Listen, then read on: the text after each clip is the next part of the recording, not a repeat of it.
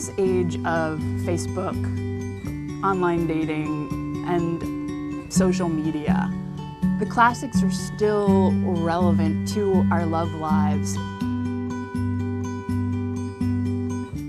Well, since I pretty much only spend my life reading and or developing crushes on people, unfortunately my literary crushes are quite numerous. Say Natasha in War and Peace, she's probably my all-time favorite. She's described as this little quicksilver of a thing, and she's just as comfortable sort of chasing on horseback after wolves with a bunch of peasants as she is sort of taking over the various balls of Moscow. I think the first crush was Laurie from Little Women, but I moved on pretty quickly to Gilbert Blythe from Anne of Green Gables. I think I've always liked those strong, quiet country boys from books for little girls, the boys who are really good at listening.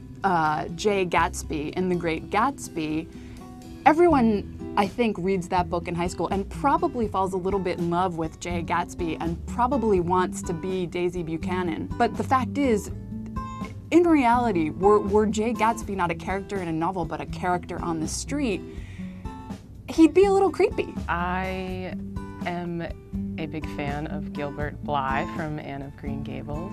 He first meets Anne by teasing her, and so I think that was a big thing for me. I think I read it when I was in 4th grade, so that's kind of how those relationships worked, and he hooked me, calling her carrots. I have a certain literary type, and embarrassingly, it tends to be quite young, which I hope doesn't mean I'm some sort of literary ephebophile. I like people like Anne of Green Gables and Esme from For Esme with Love and Squalor. They tend to be brainy, bookish, little chatterboxes and dreamers, which remains a type of mine in real life.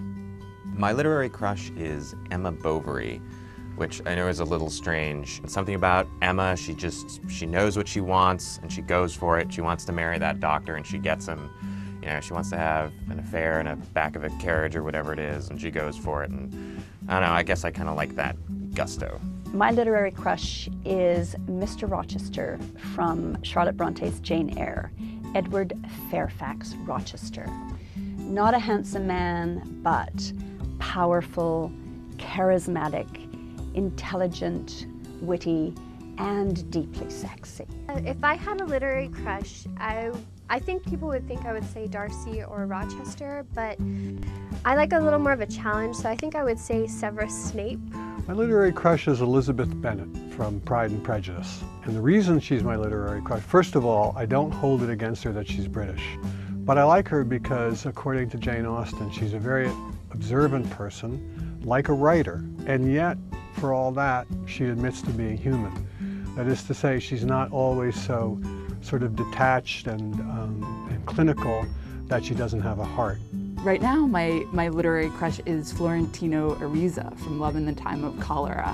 He actually is just so full of love for the world, and in particular for the woman that he falls for Mina.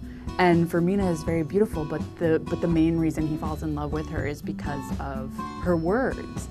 They spend years writing back and forth to each other, and I just feel like there's little that's more lovely than that.